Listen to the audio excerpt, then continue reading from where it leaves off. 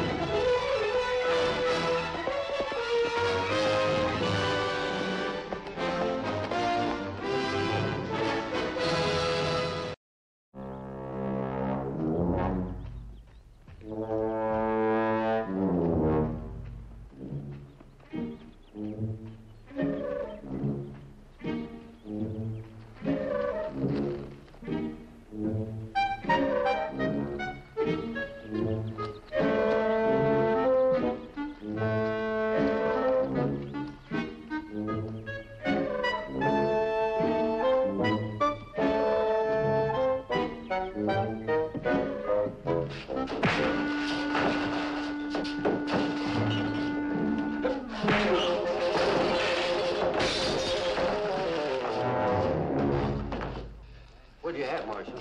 Cold water, about a gallon. Oh, it's too much alkali in it. Give you the fan tarts. Looking for somebody, Marshal? Living a prisoner at Roswell. As for water, but...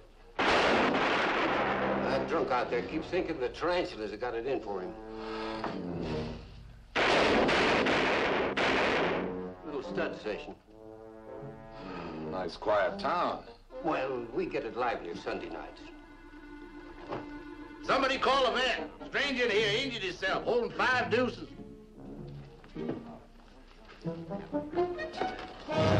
My, oh my.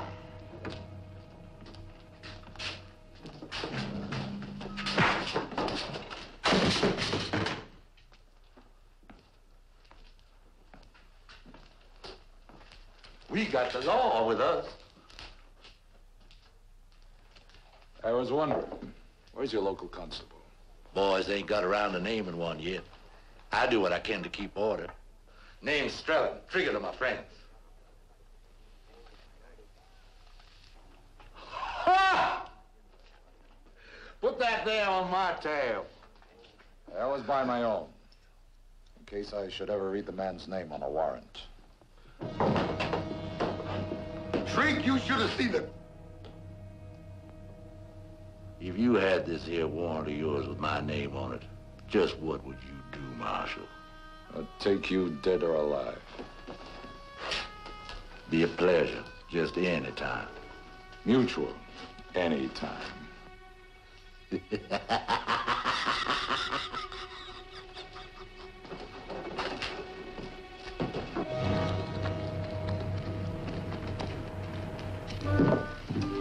Most stylish accommodations in the hotel. Take a fire, you can climb out on the balcony here and jump off. I bought a double room. Oh.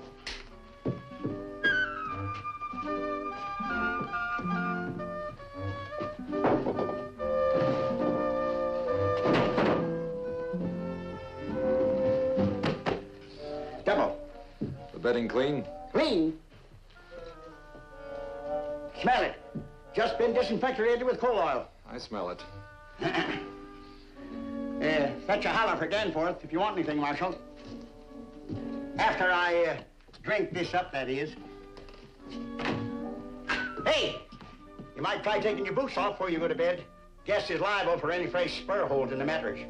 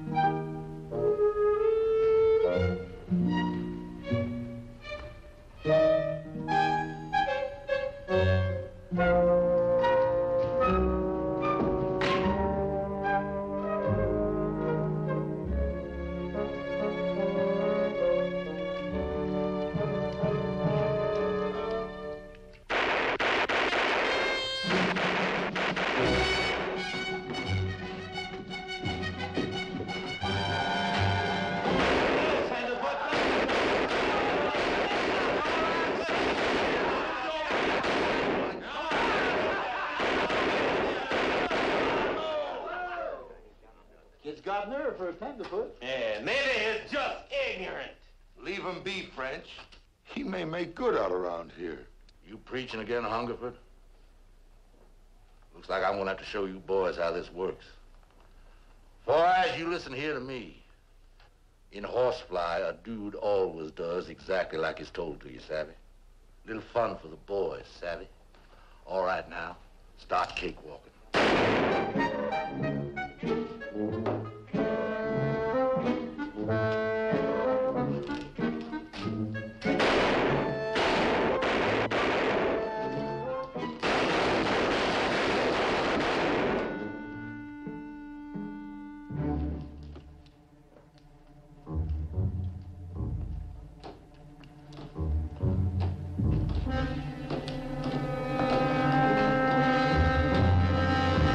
You his bodyguard? I guess my duties cover that. But now I'm here on government business. We've been trying your boy for size. A new pair of boots. You can see he ain't hurt none. That's lucky for both of you. Well, boys, if you're finished with your fun, this round is on me.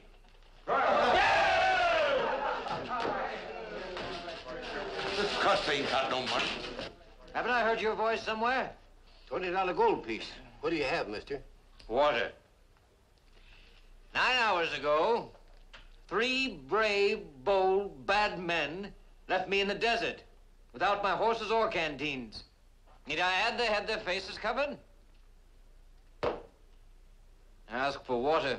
Oh, well, there's too much alkali in this stuff. You can't drink it straight. Now serve it with the vinegar chaser.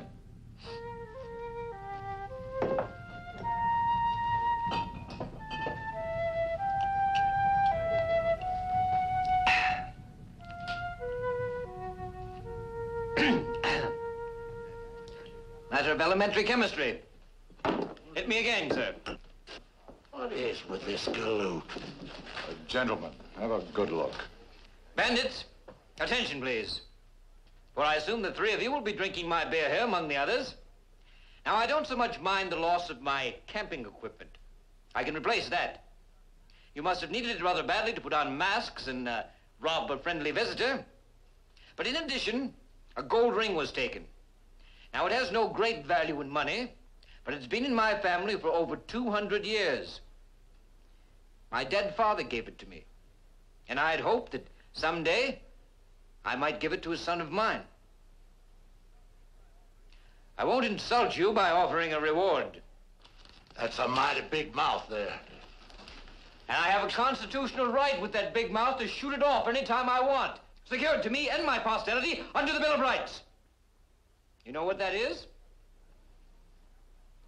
By the way, when do you hold your town elections?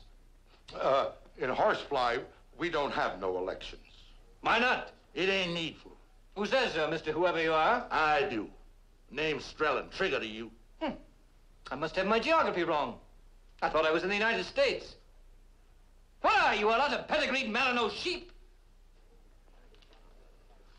Boys, you're nothing but a troublemaker. And you, sir, are a receiver of stolen goods.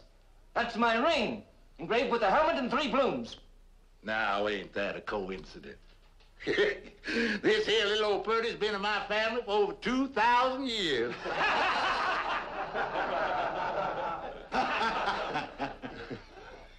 This man is a thief and a liar. It's not armed, Strelling. It's all right, Marshal. Don't interfere. This shabby malefactor scratched himself on a cactus, he'd bleed yellow. Without those circus shooters, any man in the territory could spread him on toast like butter. Trade, he don't know no better. I'm gonna remember you saying that there, Hungerford. Ooh, I know what you up to, Marshal. I take him and you gun me down. Good as a federal warrant. You forgetting I got friends. Nobody has friends when he's dead. Come on. This gun greaser owns a building. First, my ring. Are you coming or do I have to pistol him? By jingo, he means it.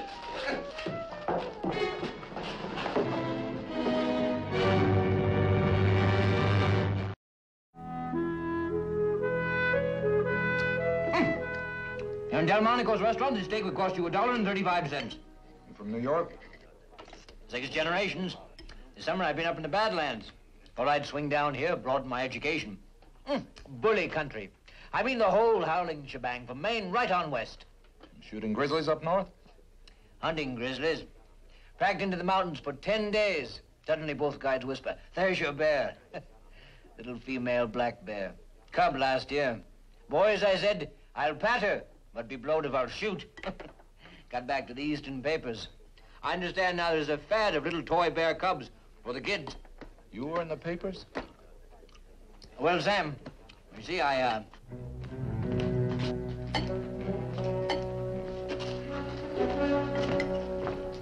Dude, you passed a couple of remarks been a sticking in my craw. Your boy's been pushing you on it? They got a right. He got you covered under the table, Trade. I seen him draw when we started across. Strelling, he still isn't armed.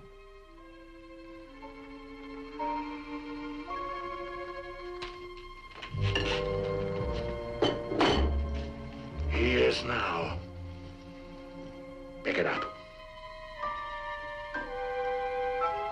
Pick it up! No, sir. Who's the bleeding yellow now?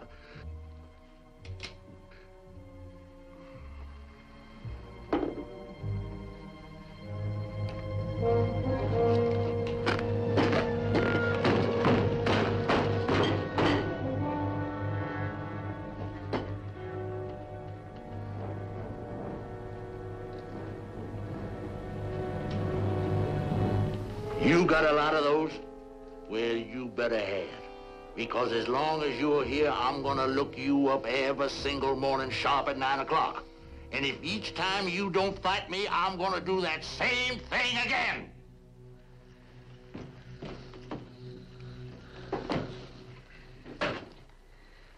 Tomorrow morning, sharp at 8:30, you're heading back for the Badlands under my personal escort. You'll get your grizzly yet. I want my ring more than I want a grizzly. At your age, what you want most is a lot of future. What's the future except to live each passing hour for the record? By Jove, I'll have another one of these steaks. Oh? Coming up.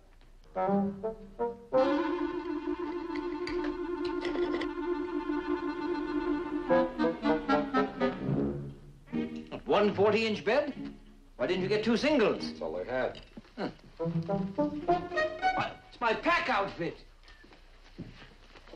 Maybe I don't need as much looking after as you think. Cheers for a clean nightshirt. You must have come over the balcony. What's this? Your horses is that hitch rail. Sorry I couldn't get the ring. Well, most men are honest. If you call on them. When I call on him...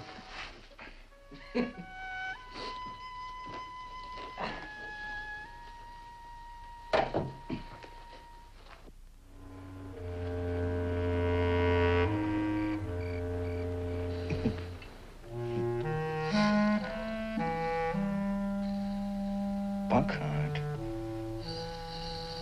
Buckhart? The Buckhart? It must be Buckhart. What's the matter? Cambridge, Massachusetts. You graduated the spring before my freshman year. Oh, think of bumping into another Harvard man like this. Delighted, sir, delighted. Yes, I saw your Phi Beta Kappa key. Oh, mere academic honor. But you're a legend back there. That night raid of yours on President Eliot's office during Alumni Week? Oh, magnificent. Oh, the Glee Club has a ballad about it. We'll talk about it tomorrow on the trail. Oh, I'm sorry, old man. I didn't mean to awaken you. Had to pay my respects, though.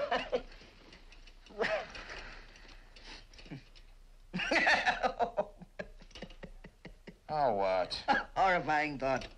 Suppose one of us had been a Yale man, huh? Now, look, we have to get up at 7 o'clock tomorrow morning. It's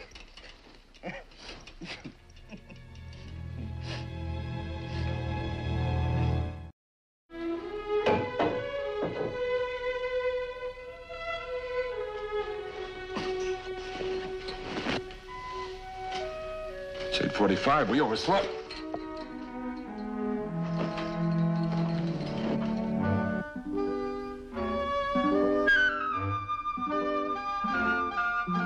What's that? You don't recognize the gym uniform of the Harvard Athletic Association?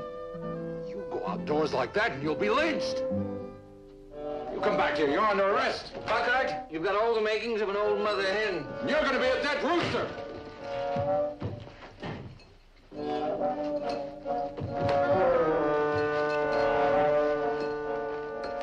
Confounded schoolboy watered the knots. Danforth! Danforth! I'm a-coming. What is it, Marshal? Give me your pants. What did you say? Your pants! Pronto! Take them off! Why, I ain't gonna do no such thing. Danforth! I'm officially requisitioning those pants in the name of the United States government. Non-cooperation is a felony.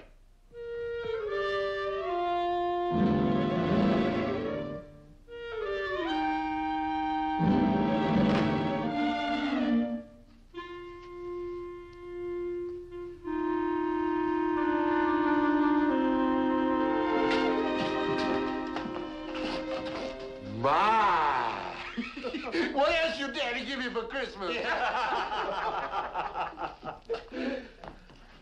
Mookie, it's 9 o'clock. My ring. Like I said.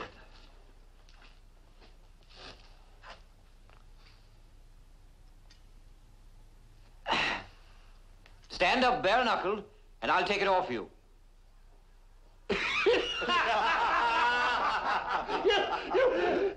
You against me? Hey, boy, this here gonna be a real treat. No, kiddies and gouge fighters. Take your chances with the gun.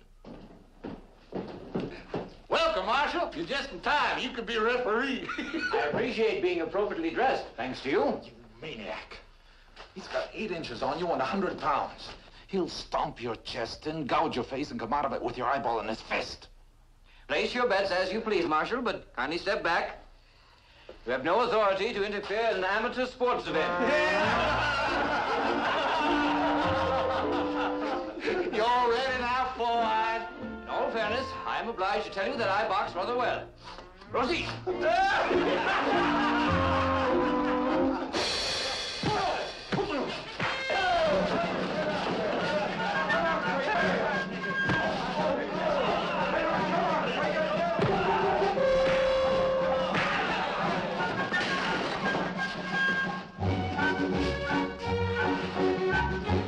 Monkey fight. Come on now, no holds barred. I call on all present to bear witness to that.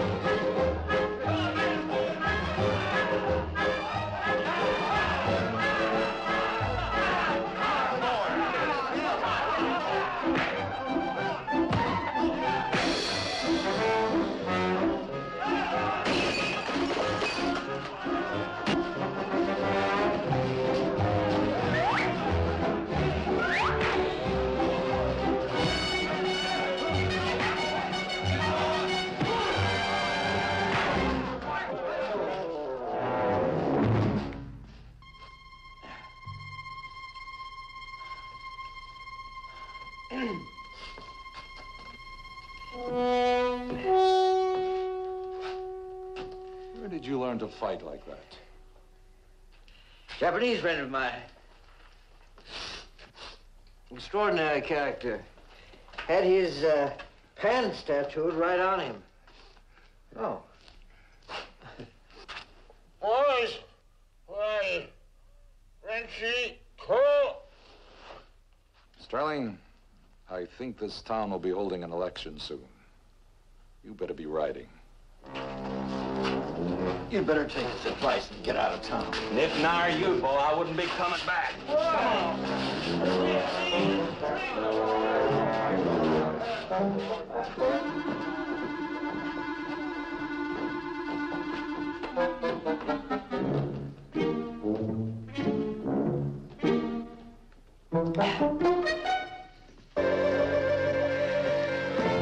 Pay you a visit when I go east. Bully, you do that. I'll not forget the man that taught me no one can hope to perform a public service without the help of backers. Dude, adios. Friend, my real name is Theodore Roosevelt. Call me Teddy. Teddy it is. When election day comes, count on me. I'll be counting on all these Rough Riders out here.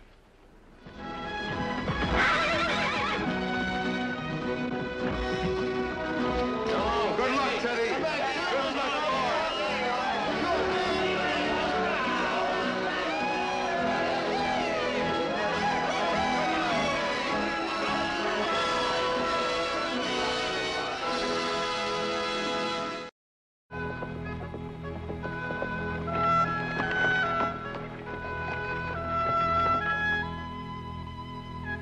Hello, Sam. Hello, Tess. How's school? Oh, fine. Sam, who's Mr. Theodore Roosevelt? Well, he's... Where did you hear about him? There's a letter addressed to him in your handwriting in the hall. Oh. Who is he? Well, he's kind of hard to describe, Tess. Try. All right. He's a young man I met last week in the town of Horsefly. How young? Oh, 24, maybe 25. Oh, that's old. But I don't mind you telling me more about him. Well, Tess, he has a fine, sensitive face, a wonderful smile. He's a man who isn't afraid to risk his life to defend what he believes in. He sounds just like you.